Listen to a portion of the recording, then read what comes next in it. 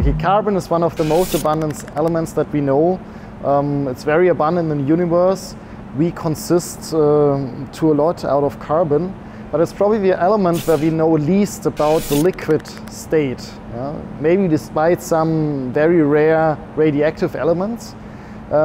This is because carbon at normal conditions does not melt, it directly vaporizes at normal pressures.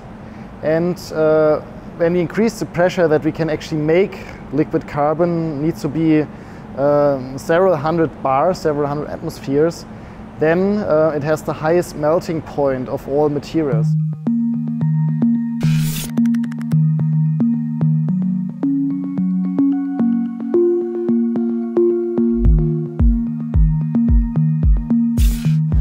Yeah, we are here at the HED-HIBEF instrument, one of the 7 research instruments of the European XFEL, and we are focusing here on the research of materials and matter in extreme conditions, such as very high electromagnetic fields, very high compression rates, density, temperature, pressure.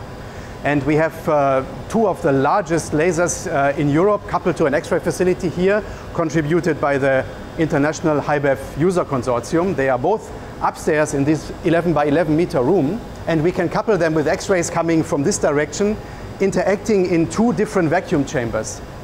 In particular, this interaction chamber 2, as we call it, is optimized for shooting the X-rays at matter under extreme conditions and revealing the inner structure by means of X-ray diffraction. We launch our very short and shiny X-ray pulse, get the scattering pattern, and then we can back calculate exactly how the inner structure in the material looks. Okay, we use the DIPOLE 100X laser. It's really an exceptional tool to create our samples of liquid carbon. For this we drive very strong compression waves into our samples, which are in this case made out of glassy carbon. And the nice thing is that the compression waves heat the samples at the same time when we compress it.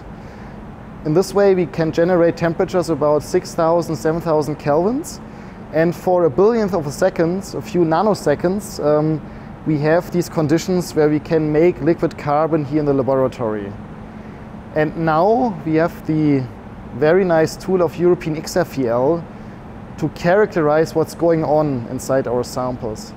The X-ray pulses of European XFEL are only 25 femtoseconds in duration in this case, which is about 100,000 times shorter than these billionth of a second for which our sample is existing. So we can make really snapshots, movies of how the samples are changing, how they are melting, and we can learn about the structure inside the samples. So we found in our experiment that liquid carbon is a very complex form of a liquid. It's a bit like water. Water, we also know it's a pretty complex liquid. Also, there are various different phases of ices. So carbon is also a very complex material. What we found is a so-called tetrahedral liquid that's also very similar to water. This means it has 4 nearest neighbor atoms to a central carbon atom. This is a very big contrast to simpler liquids that have up to 12 nearest neighbors on average. And these 4 nearest neighbors, this is some remnant of the diamond structure that we actually generate beforehand.